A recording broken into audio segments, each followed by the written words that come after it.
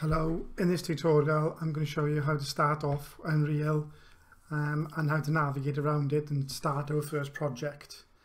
So the first thing we need to do is fire up the Epic Games launcher, and then we'll have a screen that looks like this, and we need to just launch Unreal Engine.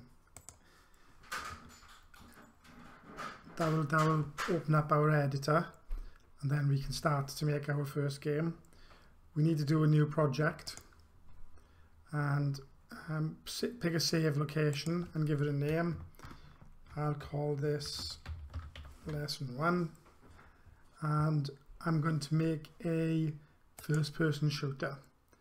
So once I've done that, I can click create project, and it'll go ahead and unpackage all the necessary files into that folder, and we can then start creating a game in Unreal.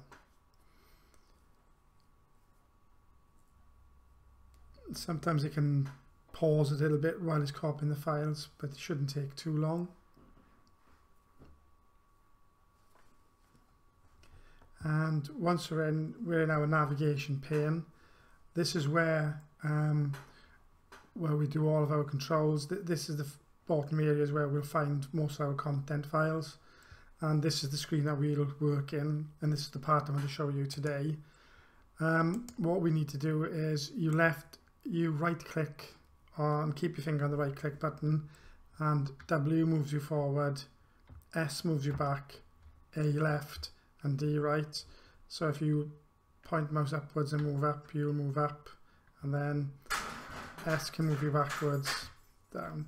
So you just need to get just practice with moving around the map, and then you should be able to navigate it. This is probably one of the harder parts of it. Other things you can do is if you click an object, we've got this option allows us to move the objects. So this moves the boxes left and right. This one will lift them up in the air, and that's gone slightly through the ground, and the red one will move it backwards. And then this we use to resize, so we can make slightly different size objects, and this one we use to rotate things around. So that's your basic movement within the game. So scrolling, the scroll mouse moves you in and out, keeping the finger left clicked, right clicked, and keep your finger on the mouse, and you can zoom around as well. It's quite handy to be able to get top-down views on your work. It means you can move things around, you can see things a lot quicker, and you'll see me doing this throughout a lot of the lessons. So just have a play around with zooming around the map and playing with these options and moving things around. Once you get used to that, you'll find things are a lot easier as we go along.